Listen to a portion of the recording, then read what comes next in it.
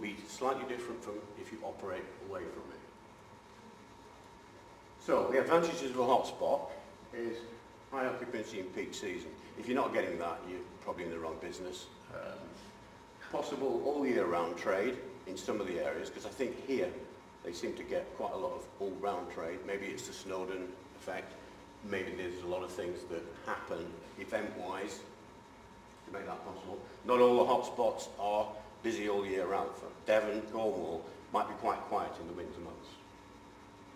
It's less marketing effort because people will just come to you often if you're in a hotspot.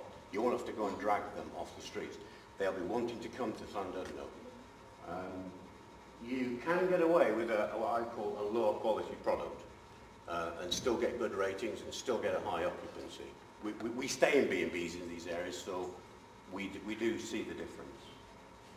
A lot of people can actually filter guests because they get a lot of people ring in the very busy areas. And they can actually choose whether they have a one-night stay, a three-night stay, whether they had a family, whether they just have a couple.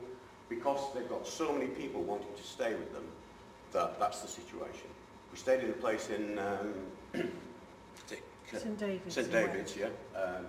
They were busy every day of the year, guests in every single day of the year, and most of their rooms busy every single day of the year. And they used to just tell us that, yeah, they'd get all these calls coming in and just think, yeah, well, that one, that one, that one, that one, there's the people who'll be coming.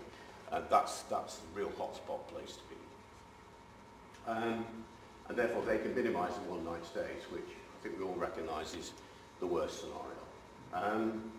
Probably a higher turnover for a similar B&B in a non-tourist location. Not necessarily true, but probably easier to achieve it.